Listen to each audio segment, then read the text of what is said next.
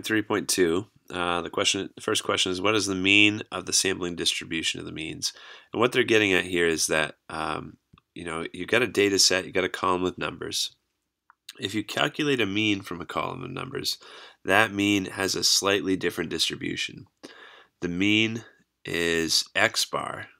The mean, like where you add them all up and you divide by how many there are. There's nothing tricky about that. The mean is the same as the population mean. Okay, so the mean of the sampling distribution of the means for this problem is 172. It's the same as the population mean, but the standard deviation is different. The standard deviation of the sampling distribution for x bar, and maybe just a quick little anecdote of what that means. If you were to calculate one sample mean from your population, then calculate another sample mean from the population, and get like 20 or 30 sample means all in a column, then the standard deviation of that column is going to be roughly the square root of that'd be sigma.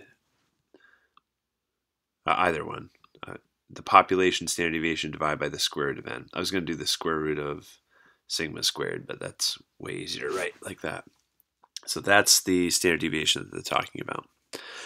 So for this problem, our population standard deviation is 29, and the sample size, that's a 9, not a 4. And the sample size is 36.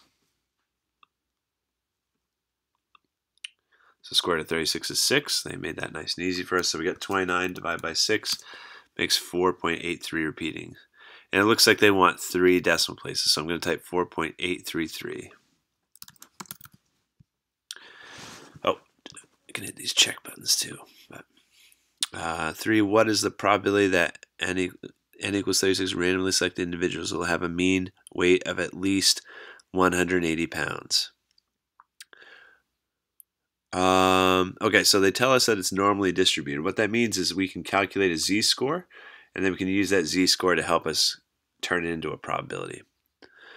We got 36 individuals. We're wondering about the probability whether it's at least 180 pounds.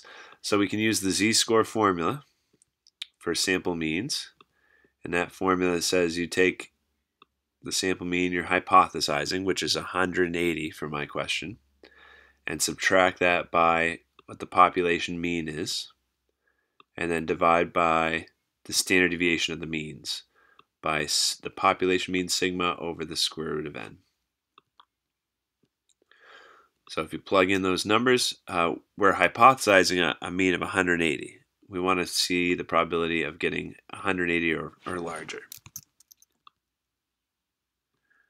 The population mean is said to be 172. So from the first part of the problem, that's what goes up here. And then we already calculated this number right here, right? That's this number right here. It's 29 over the square root of 36, so 29 over 6.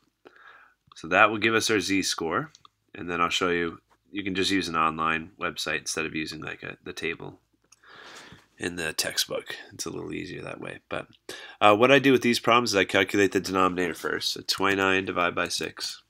And I'm going to copy that. I'm going to hit Command C on my Apple computer, or you could use Control C. So I've got that copied. And now let's do the numerator. 180 subtracted by 172. And I'm dividing and pasting that denominator value. So I got 1.66 when I round. Z-scores, usually we just do, they want 3 decimal places. So I'm going to do 1.655. That's not a probability, right? Because the probability is between 0 and 1. That is a z-score. We want to type in Google z-score to percentile calculator.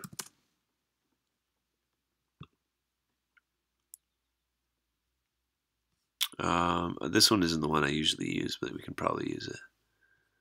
Yeah, type our z-score in here, 1.655, and then it gives us left-tailed and right-tailed probabilities. And if you remember, they asked for the probability that n equals 36 randomly selected individuals will have a mean weight of at least 108 pounds. At least means like this is the smallest amount it can be. We want a right-tailed probability. We want it to be greater than or equal to 180. So we want a right-tailed value. So that's a percentage. That's not a probability, okay? 4.9%. Actually, here, that's not, yeah, that's exact enough for Zybooks. 4.9% is a decimal, 0.049. That hits the third decimal place like we're looking for. If you need it to be more exact, though, just use one of those other calculators. Okay, so I think that's it for 4.3.2.